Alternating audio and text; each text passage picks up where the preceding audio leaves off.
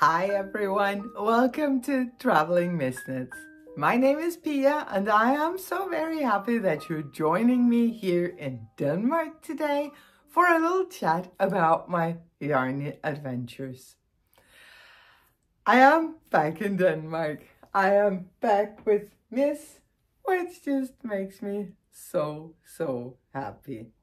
I am only here for a couple of days, but you know, every moment counts and I am enjoying myself.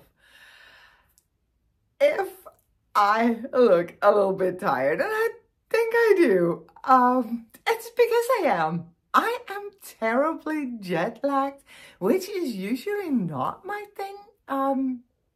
Usually I cope with the jet lag quite easily, but this time, the struggle is real. Let's just say that. But this was my chance to actually sit down and chat with you. I didn't want to miss out on that. So I hope that you will bear with me looking a little bit tired. I do have somewhat of a knitting horror story to share. One of my suitcases didn't make it home. Obviously, it had to be the one with most of the knitting in it. It had to be the one with my 2 finished objects, all of my traveling needles. Fortunately, I have extra needles at home, but all of my traveling needles, most of my yarn. Yeah. I arrived here in Denmark on Wednesday. Today is Friday. It's still not here.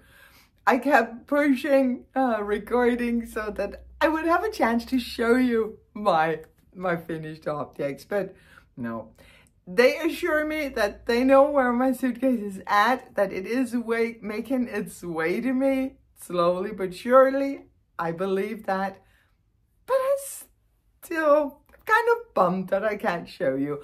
I finished my Eco 123 beautiful t-shirt by Ankestrick. I have been working on it for almost a month, I think.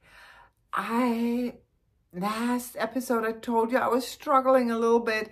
I wasn't really happy with my yarn choice and I wasn't sure that I picked the right size. It is beautiful. The yarn bloomed as I blocked it. The size is perfect.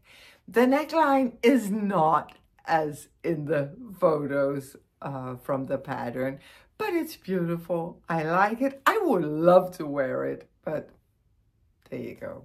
Next time, maybe.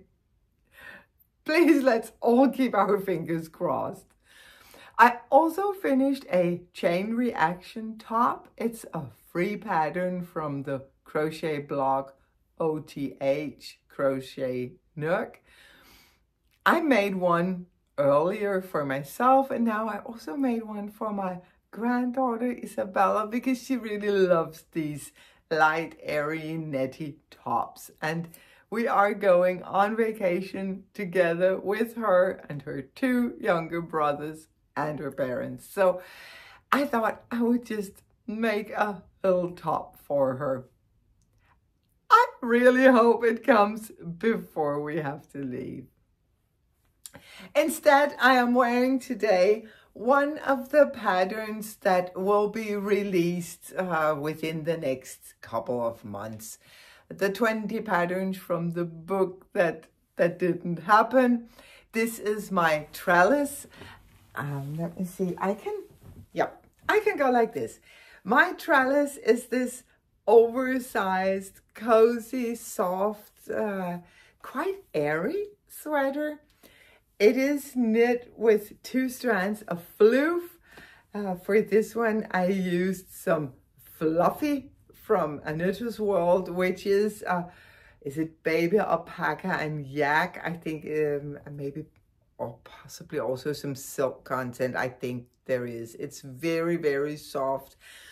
I apologize for it being a little wrinkled. It has been stuffed into a project bag because I didn't think I would get the chance to wear it until the book came out. But there you go. Now I can wear it and I love it.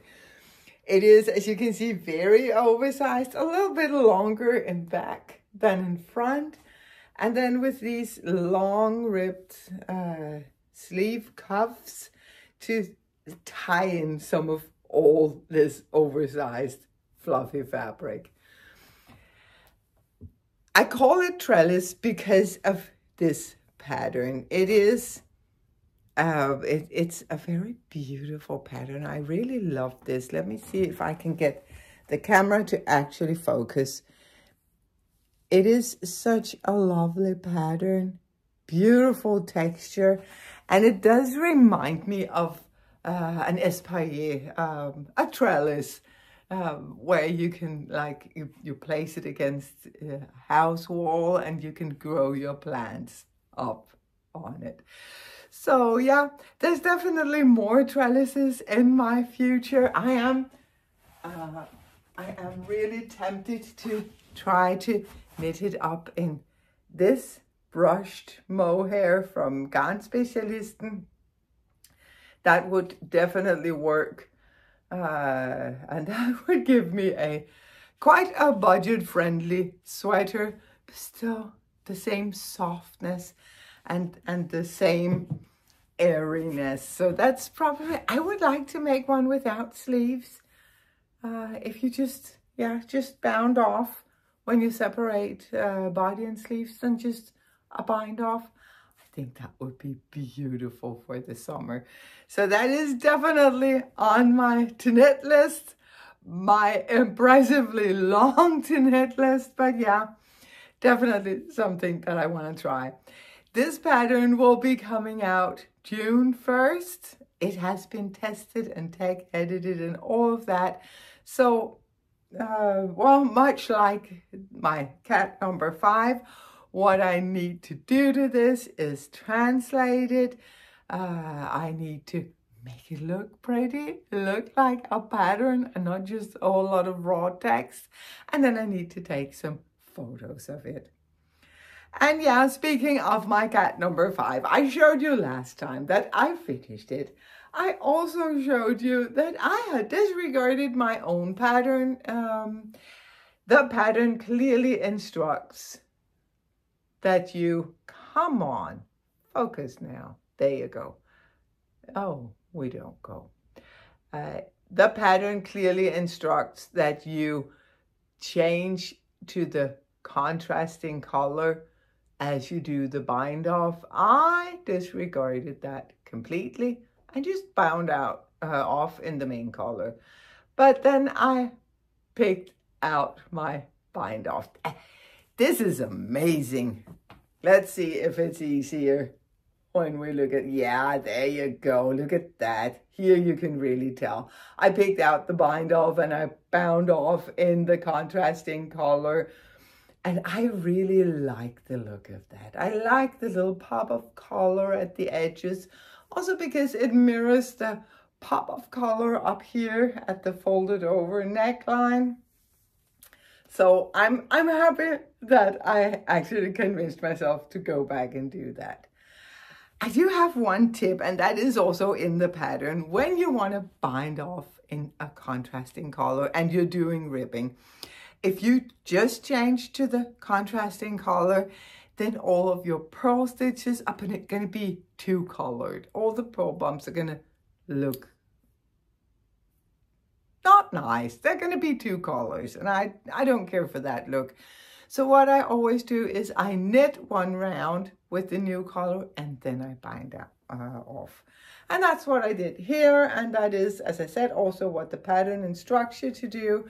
So yeah, this one is also almost ready. Again, I need to spend some hours editing, photographing it, translating it into English. As soon as that is done, it's going to come out. My plan is to have the cat number 5 come out on May 20th. And then, as I said, the Trellis to come out on June 1st. Trellis I think of as a summer sweater, a summer piece, because it is airy as a fluffy summer cloud, and this one you'd be able to get a lot of wear out of, at least if you're in Denmark or in the northern parts of Italy, which is where I'm going to be spending my summer. The cat number 5 is much heavier, but still there's going to be these colder days and colder summer nights where you still want to sit out and you don't want to bundle up in a jacket. Also, the cat number 5 is tied to our knit-a-thon, so of course I want it out before the knit-a-thon is just too far away. So yeah, 2 finished objects, 2 almost finished patterns. I have been on a roll this week. I also have 2 whips. Fortunately, my whips were both in my carry-on because I just couldn't make up my mind. I couldn't choose between them. I hate playing favorites with my yarns and with my whips. And they were both satisfying knits. So I decided to bring them both. Fortunately, it would have been terrible to lose a whip in a suitcase, right? And my little project bag from the McKinney Knittery is my perfect little cardigan. I am knitting this as part of a knit-along that I am running, the PLC Cow, where you can knit a perfect little cardigan. You don't have to finish, you just have to cast on, have fun, share your photos on Instagram with the hashtag PLCKAL, and you will enter to win a prize. Come June 1st, I am gonna draw a prize for this very informal knit along. But yeah, I am at the point where I just separated for the sleeves, like only just. And I am still loving it. I am knitting this 1 size smaller than I usually do, just because I like the idea of a more fitted cardigan. I have tried it on. As soon as I separated for the sleeve, I ran to the bathroom on the plane to try it on, and it's working up beautifully. It is very, very colorful, but I don't know, I'm on a cardigan color kick these days. I knit this one, the perfect little cardigan, in a very red. I actually have the rest of it sitting back there. Now I am doing a green, and I have shopped for some yarn for the next one. I'm gonna show you that in a minute. First, I just want to talk about this yarn, which is yarn that some of it I got at the McKinney Knittery. Some of it I had to order online because they didn't have enough up there. It is the Durarum Natura Ulysses base in the colorway Printemps. And yeah, I told this story before. I was looking for a green yarn, a very light, bright, almost obnoxious green. I found some colors up at the Knittery where I was like, yeah, they could work. But then I saw this and I was like, this is my green. Look how cool toned it is. It really, this is the kind of color that I like. Not too much yellow in it. A very cool toned green. I think it is so, so beautiful. Hang on a second. I will go get the yarn that I have for my next perfect little cardigan. Here it is. And yeah, who would have thought? I am all into the grays, the blacks, the whites, the brownish neutral tones.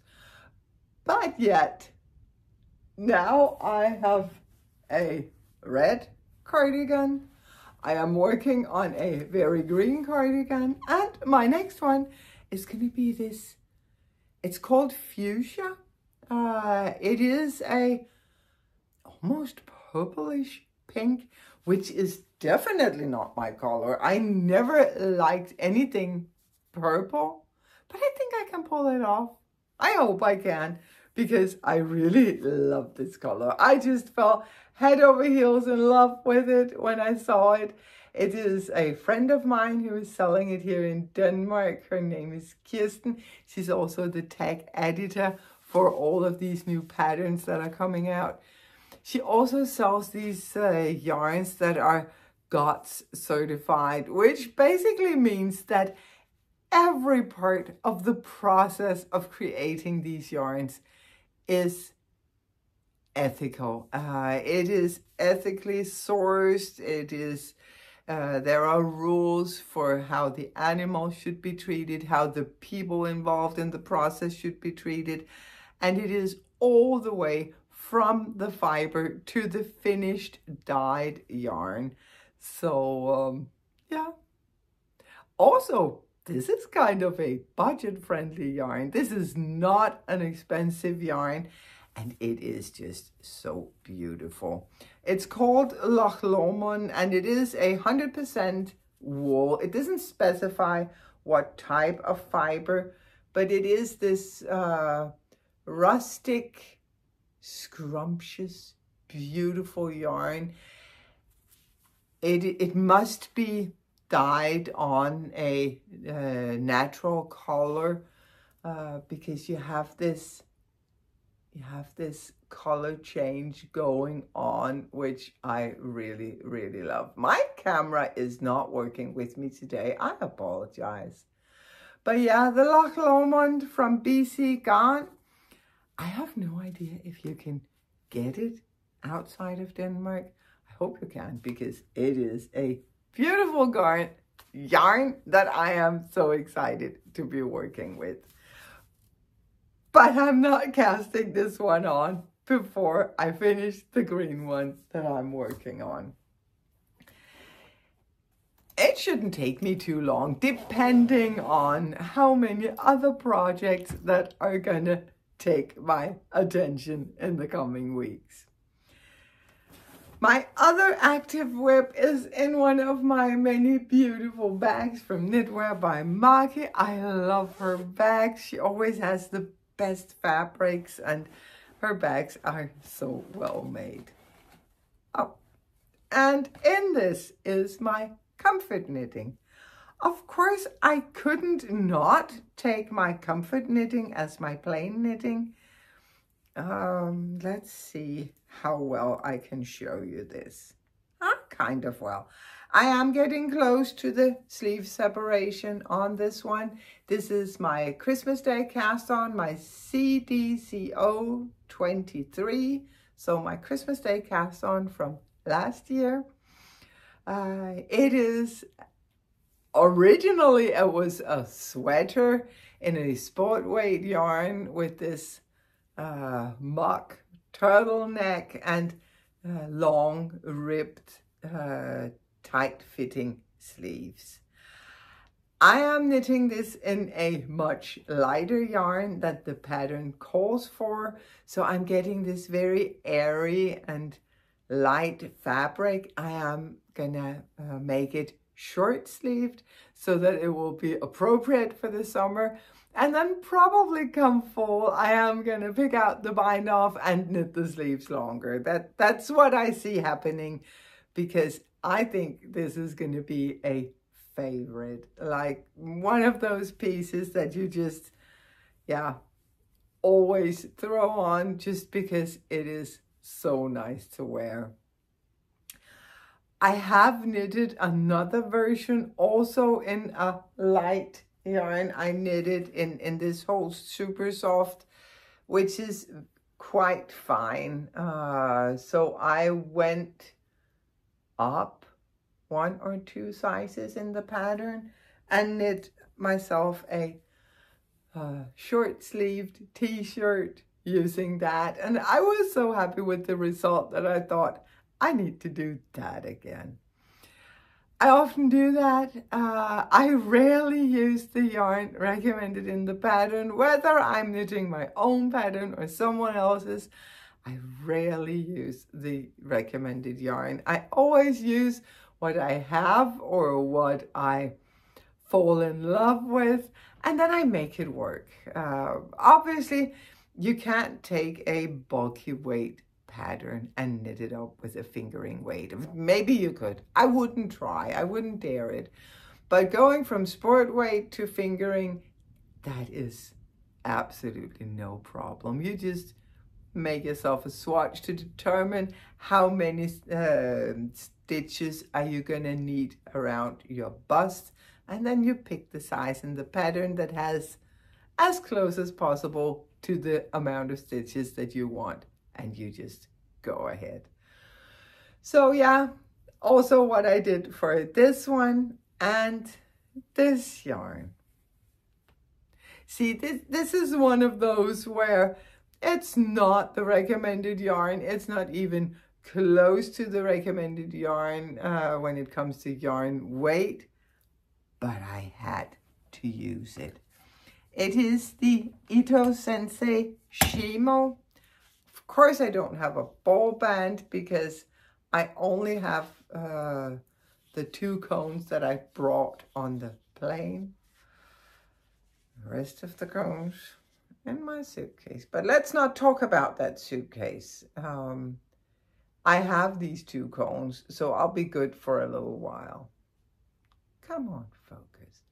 It is such a beautiful yarn. It is wool and silk, and it is woolen spun, which means that it is, when a yarn is woolen spun, so much more air is trapped in the yarn than compared to a worsted spun, which is much tighter. So, yeah, I am loving a good woolen spun. I am loving the airy yarns. I love a yarn that carries itself well. It's not too heavy. Often when you have a silk blend, it can tend to get quite heavy because silk is a heavy and very smooth fiber. So you can get a lot of drape, which can be beautiful for certain projects. But I am really enjoying how I get the silk content in this yarn without the heaviness and the drape. I attribute that to the fact that it is woolen spun and also that it is a non-superwash, so the wool still has just a little bit of toothiness. So yeah, my comfort knitting, the knitting that I'm actually being a little bit careful not to knit too much on it because I'm enjoying it so much. It's a pattern I love. It's a yarn that I love. The 2 work together so very well. I use this in the mornings for my knitting and reading because it's mainly stockinette stitch in the round. Of course, you have to do ribbing on the sleeves. Oh yeah, in the pattern, I instruct to do a half twisted rib, knitting the knit stitches through the back loop. I have done that on the other 2 versions of this sweater that I have. For this one, I'm doing a regular rib just to see how that is going to work. And I must say I am loving it. I know that the half twisted rib, it just looks so neat and so crisp, but I really think that the regular 1x1 ribbing, it has its properties and I am enjoying it a lot. So, yep, very much a project that I am so happy to be working on.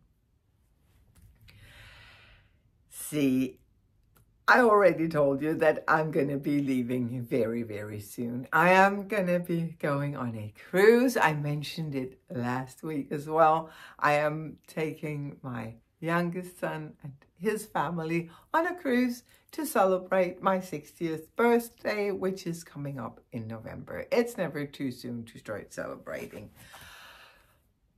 After the cruise, we are continuing on up to Paris to go to Disneyland, which is in celebration of my granddaughter's birthday. It's a present she got from her dad that we would all go to Disneyland to celebrate her.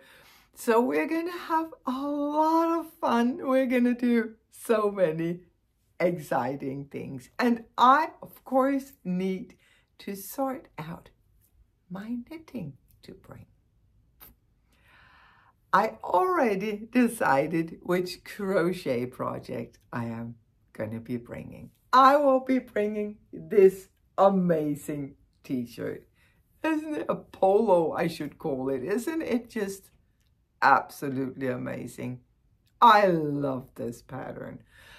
It is made up from hexagons and half hexagons, and so everything is made in pieces that are then crocheted together as you finish them, which means that these little pieces are going to be perfect projects for lounging at the pool and also for waiting in line in Disneyland, all these places where you want something small, portable, really easy to bring with you.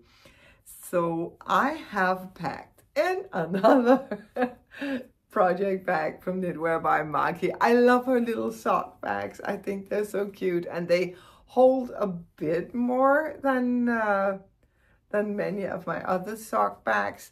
So in here I have some cotton, some totally irregular cotton. This one is called Rio, but I mean any 8/4 cotton will work for this pattern. And a crochet hook. I have chosen a 3mm. She does recommend a 2.5, but I'm gonna try it with the 3mm just to see. She does have 2 sizes in the pattern, and the way she's doing the sizing is making each hexagon a little smaller or larger. So I'm thinking I'm gonna whip up a hexagon and see what the size of it will be, compare it to the sizes in the pattern, and then I'm gonna also bring a smaller hook just to be on the safe side if I actually need to size down. But yeah, this is something that I am really looking forward to working on.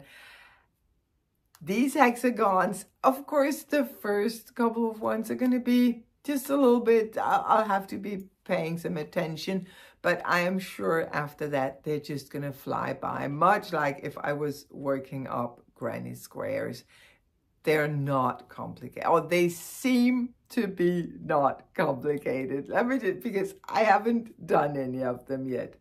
But yeah, this is my plan. I am gonna be making hexagons for this beautiful shirt. I think that I will substitute in a knitted collar rather than the crocheted collar, just because I don't have the best experiences with getting my crochet to lay completely flat. So I think I'm just going to pick up stitches and do a double knit polo collar. I think that's going to be absolutely beautiful. Probably also the bottom bands, I'm also going to knit those. I think maybe, and this is going out on a limb because I am not an experienced crocheter. I should not be modifying patterns yet, but I would really like to change it from a full shirt to just a polo. So it would only be open up here. I don't know that I could do that, but you know what? I can try. I can always try. And again, it is crochet. If it doesn't work, this is worked in pieces. It's going to be 1 or 2 pieces that I'll have to rip back. That's going to be absolutely fine. I'm also gonna need some knitting to bring. Something relatively mindless, something that I can just sit and work on, yeah, whenever. Something, yeah, really easy. And I will say, both of these projects would actually be good for this.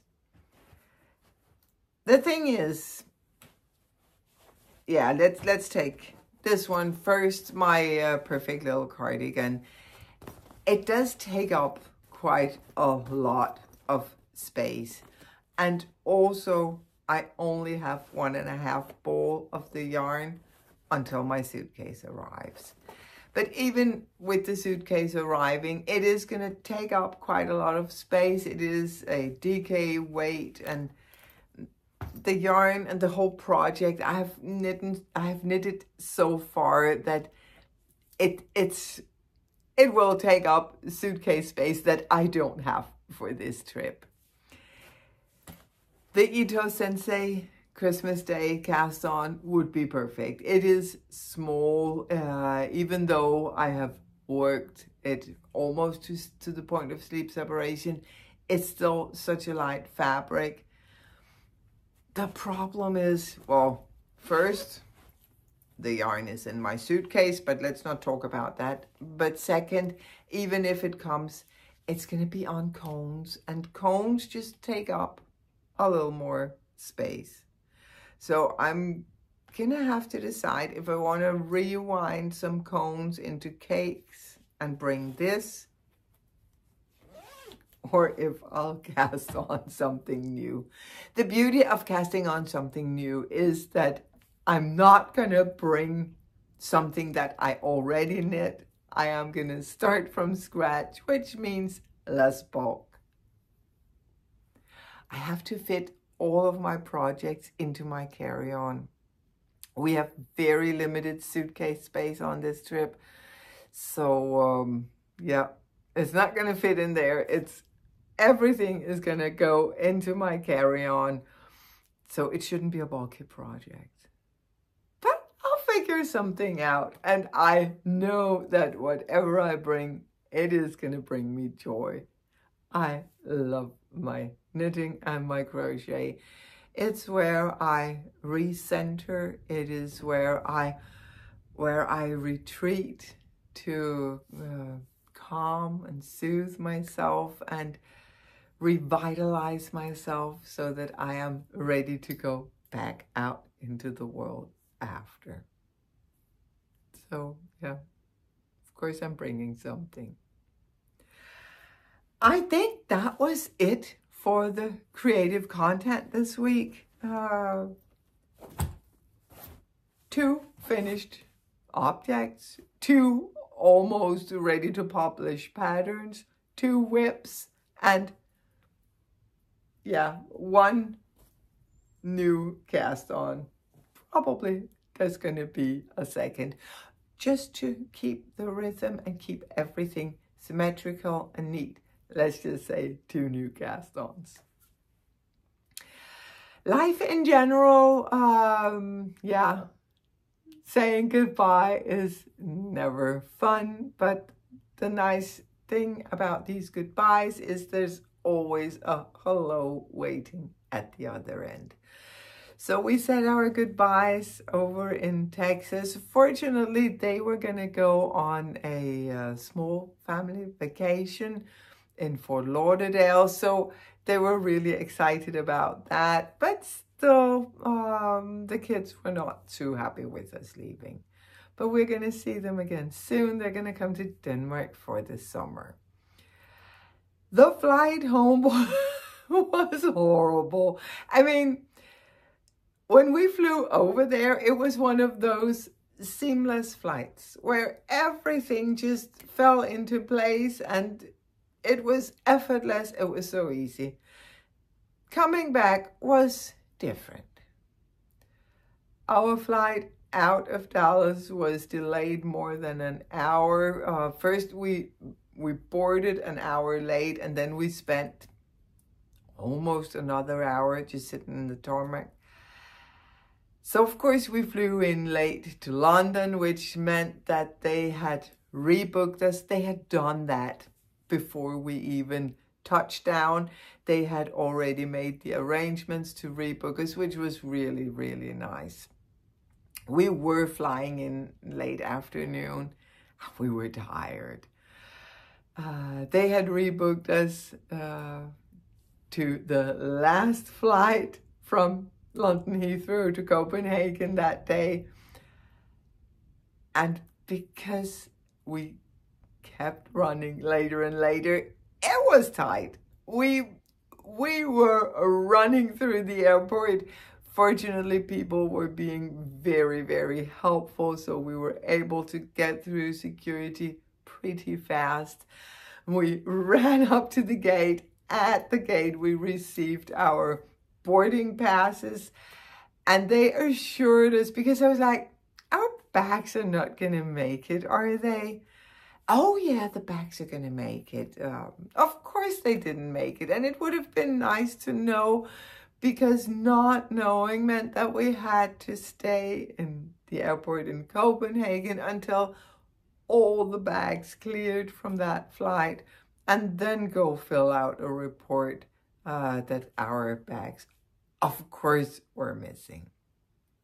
But yeah, there you go. We were home around 11 at night, which we were so tired. Yesterday, we spent time with our son and his family, and we started to prepare for a plan B if our suitcases didn't arrive. Did we even have clothes enough that we could pack another set of suitcases to go on the cruise? Fortunately, 2 of our suitcases arrived yesterday, so now we're only waiting for the most important one, the one with all of the yarn, with my huge set of traveling needles. I have a set of needles at home also, but I have this huge set of needles that I always travel with. I cannot lose those. That suitcase also holds most of Peter's clothes. Bummer for him. But we're hoping for it to show up today. Today we're going to hang out with some friends. Tonight our granddaughter is coming to spend the night, and tomorrow will be a full day. Our grandson, we will be celebrating his birthday, and then later my mom is moving house, so we're going to go there to help her. And yeah, Sunday morning at 4, again, 4 o'clock is not morning, it's the middle of the night. But regardless, that's where we will be leaving. So, yeah, I should probably go and start to pack some of my things before everything starts rolling. I really hope that I will have time to edit this podcast before we leave. If not, I'm going to edit it on the plane going to France, probably. But I will do my best to make it come out in time. Next week, there's not going to be a podcast. I do not see myself recording as we are on this family cruise. It's a tight schedule, so I don't want to stress myself. I will much rather come back at you in 2 weeks with a lot of fresh new knitting and crochet to share. Until we talk again, stay happy, stay safe, and keep crafting.